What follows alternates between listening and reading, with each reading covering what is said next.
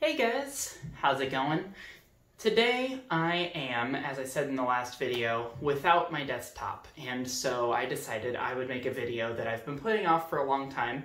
I'm going to show you guys my physical music collection. I've got a lot of stuff. I've got a lot of vinyl records, a couple CDs, and a couple tapes, and I'm just going to show them all to you guys right now. Baby. This is my favorite record. Okay, so first I'm going to start with the stuff that's not records because that makes it easier, I guess. That's the easiest, it's on top. So I've got two tapes here. I've got Origami Angel's Gen 3. This is an EP that they made in 2019, I think? Yeah, this is Origami Angel's 2019 EP. It's really good, and I highly recommend it. I actually am going to have it on vinyl very soon. It's just on its way to me from Counterintuitive Records. But I got the tape release when they did that. This is the XD Gale of Darkness edition, which just means it's a black tape. Kind of a cop-out if you ask me, but it's nice, it's pretty cool. I like it. And this is Mom Jeans's, this is the Mom Jeans album, Puppy Love. It comes on a red cassette here. Nothing too fancy. Pretty cool though. I like it. It's a great album. I used to not like it as much as their first album, Best Buds, but now I kind of think it's better. I've been listening to Mom Jeans since right before Puppy Love came out, and so once it did come out, I was like, whoa, this is so cool. They just came out with new music, this new band that I like, and this album's great. So I've got it on tape. So, next thing, I've got a couple CDs here that were completely random picks. These are not albums that I knew about before I got them, but they're both kind of cool in their own right. So this one, in the normal jewel case, is Cough by Black Eyes. It's a weird jazz punk thing. There's a lot of really, like, noodly saxophone shit going on in this, and it's just crazy. It's like a cacophony of noise without actually being like noise music. It's wild. I don't even know if I recommend it. It's pretty good, but it's a hard listen for me at least. But it was $2 or something at Amoeba Records in Hollywood. And so I went there and I picked up a random CD because someone told me to, and I got this. The other one here is a little bit more interesting. We've got Long Live Artificial by the Shotgun Wedding. This is the only album that they released. It was released on vinyl. 600 were made, and then there were 500 of these cardboard fold-packed CDs made. This album was never released digitally. I think it came out in 2003 or 2004. It's just like a punk hardcore band from Southern California, and I found it at a Goodwill in Santa Clarita, and it just looked cool, and it sounded cool, and I opened it up and found the lyrics sheet, and it looked really weird and cool, and so this is what made me buy this, and it was like $6 at this Goodwill, and I'm happy I did. I ripped it. I actually have it on this YouTube channel since there's not a digital record of it anywhere, but yeah, pretty cool stuff. Okay, so I've got one little 7-inch here. This is Pool, The Kids Are Dead. This is, there's a band called Pool Kids. They're like an emo band. They don't make screamo at all, but this is their screamo EP. It's just 2 songs, front and back, called Bloom and Teething. Bloom is an amazing song. I love it so much. I could listen to it forever. So anyway, yeah, Pool Kids, good stuff. Let's see, let's just start on the others here. I'm gonna say some special stuff about the ones that I'm not happy to own up top, and then we will move forward with the ones that I like. This is Yarn by Mccafferty. Do not listen to this album. Don't go Google it. I mean, you can Google it, but don't click on any of their links. Don't listen to it on Spotify. Do not listen to this album because the lead singer of the band, Nick Hartkop, is a really shitty guy, legitimately abusive to many of his friends and bandmates, and past partners. Really not good stuff. I bought this before all of that was brought to light. I've actually seen Mccafferty in concert before then as well. And it was a really fun time, so I'm really sad to say that this is not something you should listen to. I have it on vinyl, so if I ever want to hear it, I can do it without supporting him directly, but, you know, don't give any money or vocal support to this band at this time, is my recommendation. The next one is sort of the same deal. I've got the Mccafferty Heart Attack Man Split album. This is my partner's copy of it. Again, the Heart Attack Man section of this, Heart Attack Man is a great band. They're awesome. Go listen to them. Their section of this split, their two songs, 99% and 100 milligrams, are on Spotify as its own album. So look up Heart Attack Man and you will find those songs as their own 2-song EP instead of as a split with Mccafferty. So I've got a few albums that I don't actually like, not because they are made by bad people, but because I just bought them because they looked weird at a record store and I didn't end up liking them. So here's the 3 of those.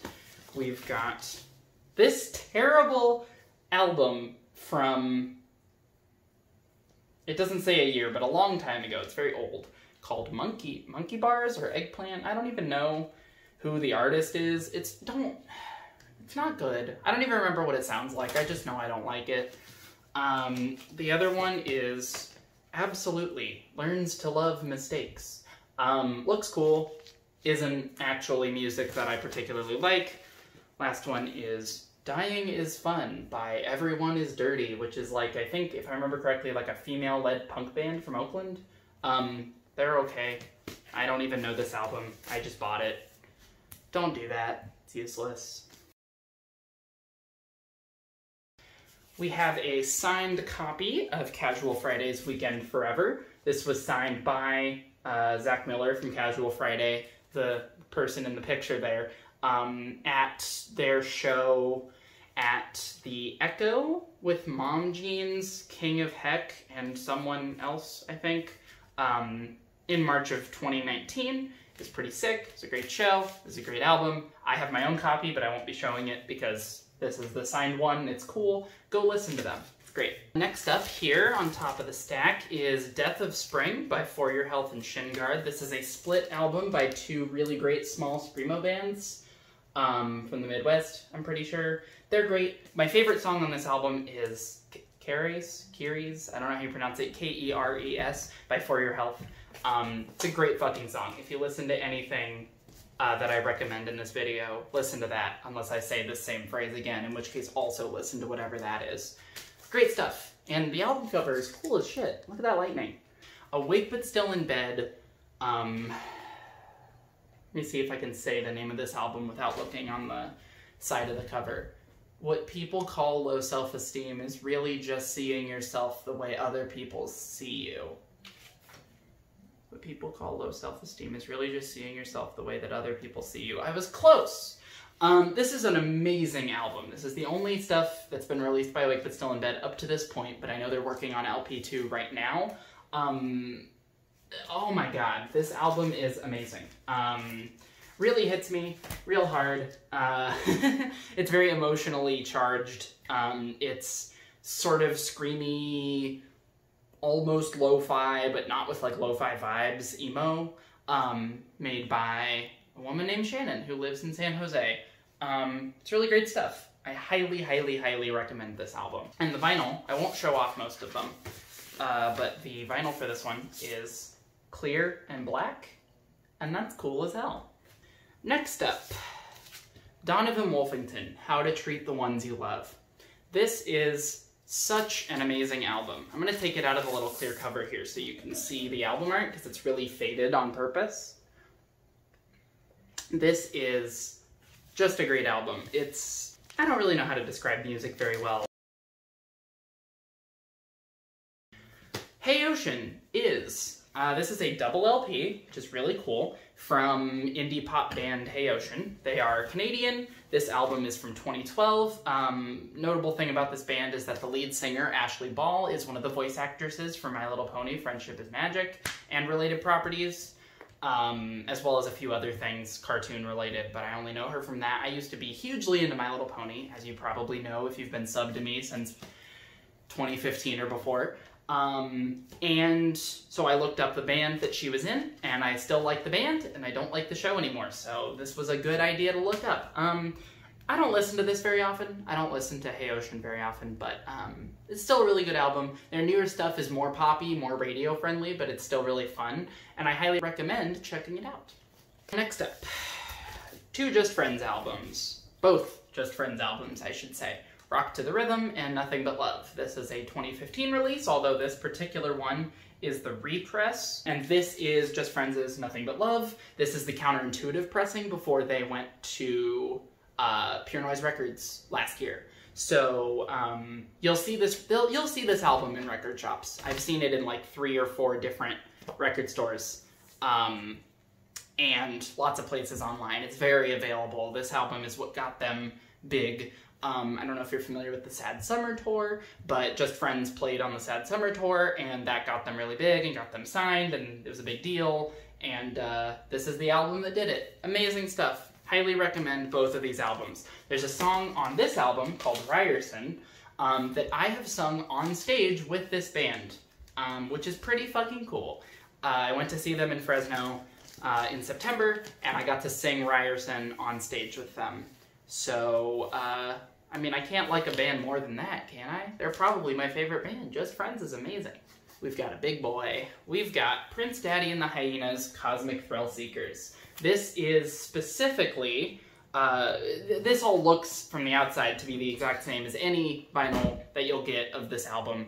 It's always a double LP. It's always big and cool and has this 3D stuff in here. But this specifically is the 4/20/2019 late night special release that you could only get by going to Counterintuitive's web store on 4/20 last year and purchasing an album without even knowing what it was. This album was not announced yet, but I bought it anyway, and you get this special splatter variant. So this is probably kind of rare. There's only 100 of them in the world, and 2 of them are in this room right now, because I also got one, or my partner also got one on the same night. So similarly to this, it also came with a t-shirt that says Cosmic Thrill Seekers on it. This shirt, if you ever see someone wearing this shirt, you know that they really love Prince Daddy and the Hyena, and you should say hi to them. It might even be me. Next up is Oso Oso's Real Stories of True People Who Kind of Looked Like Monsters. This is a really great album from Oso Oso.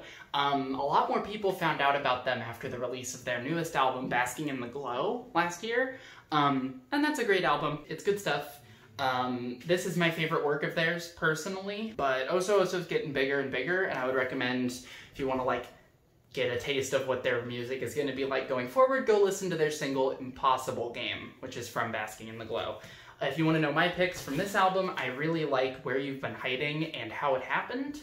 Those are 2 really, really great songs, mostly because I related to them during a certain point in my life where I first heard this record, but anyway, good stuff.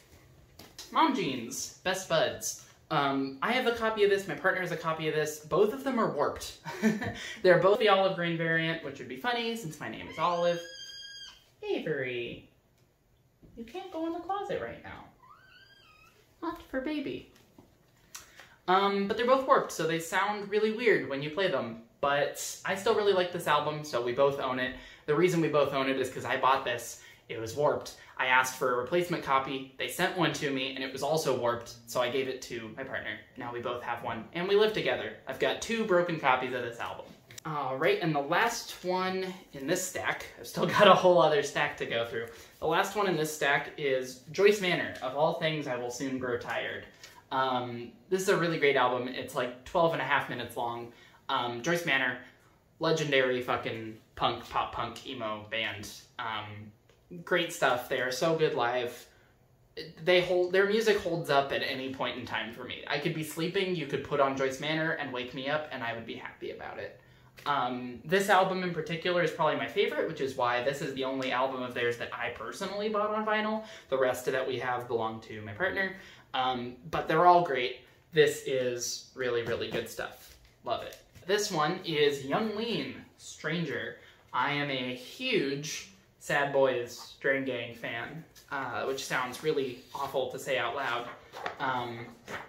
But I've got the black variant, unfortunately not the red and black splatter variant, of Young Lean's Stranger right here. This album was hugely important to me in 2017 when it came out. This is the album that got me into Young Lean, Blade, etc.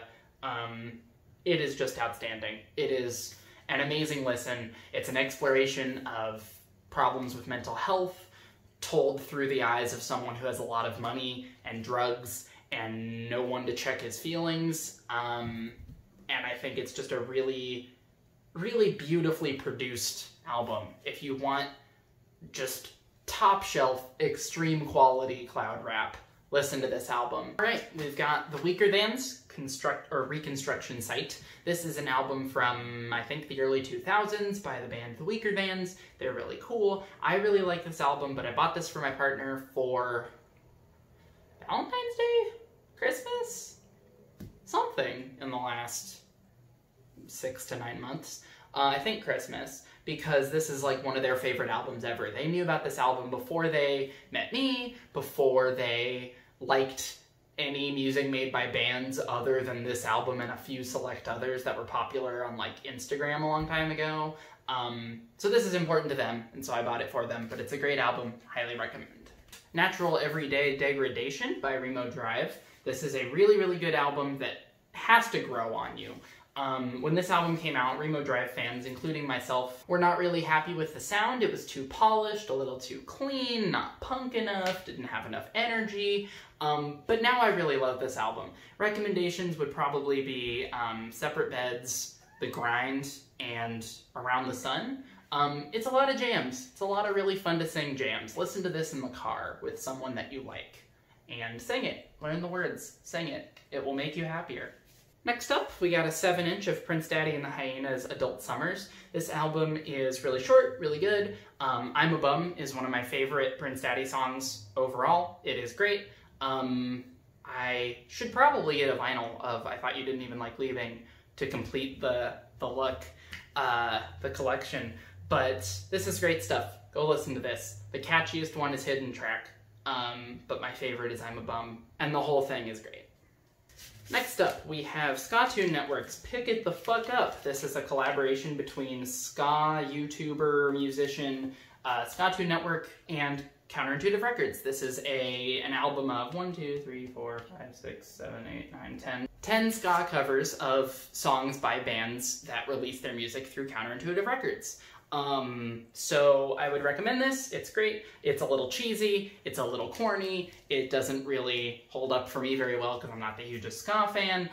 But if you like musicians that release on Counterintuitive Records, listen to these ska covers because you have nothing better to do. It's on Spotify. Abby knows. She listens to ska. Right, Avery? Yes. Puppy Love, Mom Jeans. I already talked about this one. We have it on vinyl, as well as the tape. Nothing else to say. And then we have a trifecta of Joyce Manor records. We have Cody, we have their self-titled, and we have $1 Million to Kill Me. These are all really, really good albums. Go and listen to Joyce Manor. I already said it's great. If you go to Cody, which is, I know I said that Of All Things is my favorite Joyce Manor album, but Cody is really my favorite Joyce Manor album. I was just saying words. Listen to Stairs. This song is touching. I cry when I see it live. I cry when I hear it. I love Stairs. Love this album. Love all of these albums. Love all of these albums because they're fucking awesome. Support musicians. Buy vinyl. Be a little bit of a hipster because it's not 2012 and no one's going to judge you anymore. Use Reddit. Use Twitter. Go and talk to someone. Talk to me. Comment. Tell me things. Join Facebook fan groups. Subscribe to my YouTube channel. I love you, and I hope you have a really great day.